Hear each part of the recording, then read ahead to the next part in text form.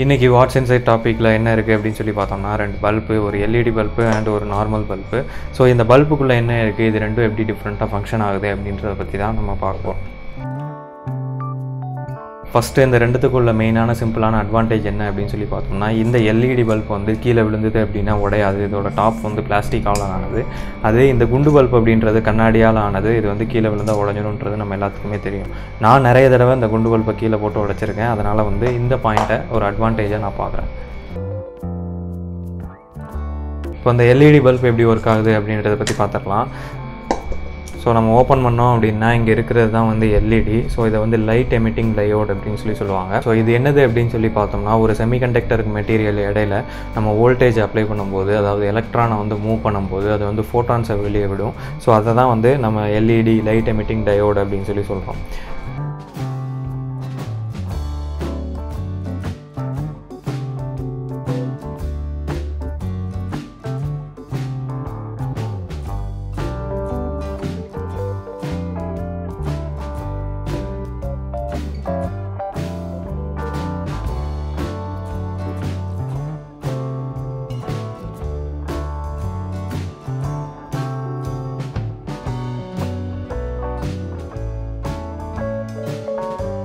So இதுக்குள்ளே இருக்கிற அந்த பிசிபி எதுக்கு அப்படின்னு சொல்லி பார்த்தோம்னா, இந்த எல்இடியை ட்ரைவ் பண்ணுறதுக்கு ஒரு டிரைவர் சர்க்யூட் ஒன்று வேணும். இந்த டிரைவர் சர்க்யூட்னால் ஒன்றும் கிடையாது.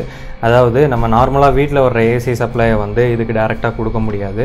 ஸோ இதுக்காக ஸ்பெஷலாக ஒரு சப்ளையை க்ரியேட் பண்ணுறதுக்கு பேர் தான் வந்து இந்த டிரைவர் சர்க்யூட்.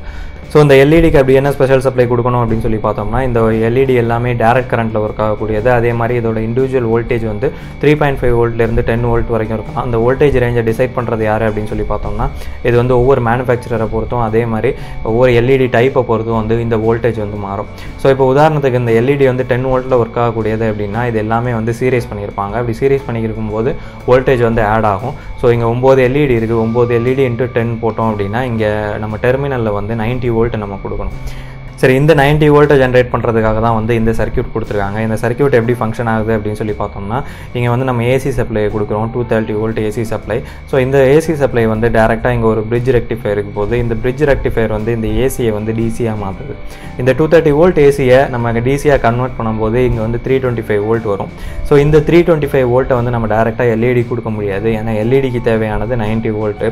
ஸோ அதனால் இந்த 325 வோல்ட்டை கம்மி பண்ணுறதுக்காக இங்கே ஒரு டிரான்ஸ்ஃபார்மர் ஒன்று போடுறாங்க. இந்த டிரான்ஸ்ஃபார்மர் வந்து ஸ்டெப் டவுன் டிரான்ஸ்ஃபார்மர். ஸோ நமக்கு தெரியும் டிரான்ஸ்ஃபார்மர் வந்து ஏசியில் தான் ஒர்க் ஆகும் அப்படின்னு சொல்லிட்டு. ஸோ அதனால் இங்கேருந்து வர 325 வோல்ட் டிசி வோல்டேஜை இந்த ஐசி மூலமாக கொடுக்குறாங்க. இது வந்து டிரைவர் ஐசி.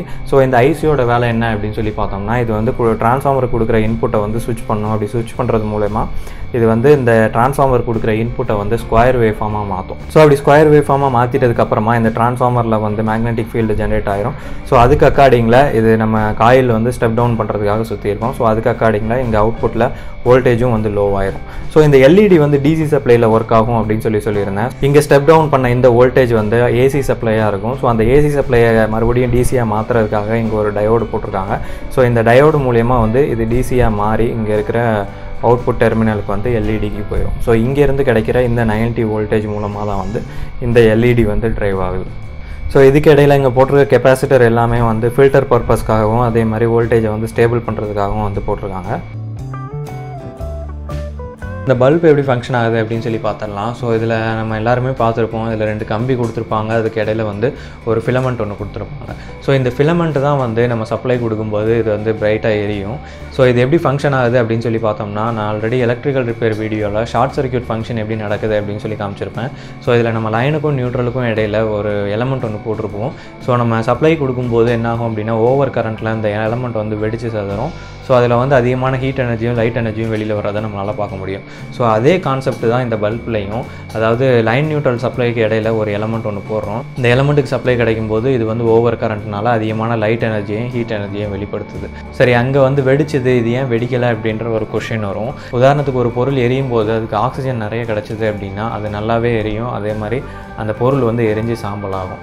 ஸோ அதே கான்செப்ட் தான் இந்த எலமெண்ட் வந்து ஹீட் ஆகும்போது இதில் சின்ன ஸ்பார்க் ஒன்று க்ரியேட் ஆகும். அந்த ஸ்பார்க் வந்து ஆக்சிடைசிங் அப்படின்ற ஃபங்க்ஷன் மூலமாக இந்த எலமெண்ட் வந்து ஒன்றுமே இல்லாமல் ஆக்கும். ஸோ அப்படி ஆக்குறதை அவாய்ட் பண்ணுறதுக்கு தான் இதில் வந்து இனர்ட் கேஸ் அப்படின்னு சொல்லி ஒன்று கொடுத்துருப்பாங்க. அதாவது நார்மலாக நம்ம ஆக்சிஜனை ரிமூவ் பண்ணிட்டு இதை வேக்கம் சேம்பராக மாற்றிட்டாலே வந்து வெடிக்காமல் ஃபங்க்ஷன் ஆக ஆரம்பிக்கும். ஆனாலும் இந்த இனர்ட் கேஸ் எதுக்கு அப்படின்னு சொல்லி பார்த்தோம்னா பெட்டர் பர்ஃபார்மன்ஸ், அதாவது இந்த டங்ஸ்டன் எலமெண்ட் வந்து ஹீட் ஆகும்போது 2200 டிகிரி செல்சியஸ்க்கு வந்து ஹீட் ஆகும். ஸோ அப்படி ஹீட் ஆகும்போது அதை ப்ரொடெக்ட் பண்ணணும் அப்படின்றதுக்காக இதில் வந்து நைட்ரஜன் அப்படி இல்லைன்னா ஹீலியம் இந்த மாதிரி எதனா ஒரு கேஸ் கொடுத்துருப்பாங்க. இன்னொரு முக்கியமான விஷயம் என்னென்னா அந்த பல்ப் எரியும் போது இதோட எஃபிஷியன்சியில் 90% வந்து ஹீட் எனர்ஜி வெளியாகும், 10% வந்து லைட் எனர்ஜி வெளியாகும். ஸோ அதனால தான் வந்து இதோட கம்பேர் பண்ணும்போது எல்இடி பல்பு சிஎஃப்எல் பல்ப்லாம் வந்து எஃபிஷியன்ட் ஆனது அப்படின்னு சொல்லுவாங்க. இவ்வளோ தான் இந்த வீடியோ உங்களுக்கு பிடிச்சிருந்தது அப்படின்னா லைக் பண்ணுங்கள், உங்கள் ஃப்ரெண்ட்ஸோட ஷேர் பண்ணுங்கள். உங்களுக்கு எதனா கொஷின்ஸ் இருந்தது அப்படின்னா கீழே கமெண்ட் பண்ணுங்கள். இன்ஜினியரிங் ஃபேக்ட் சேனலுக்கு சப்ஸ்கிரைப் பண்ணுங்கள். தேங்க்ஸ்.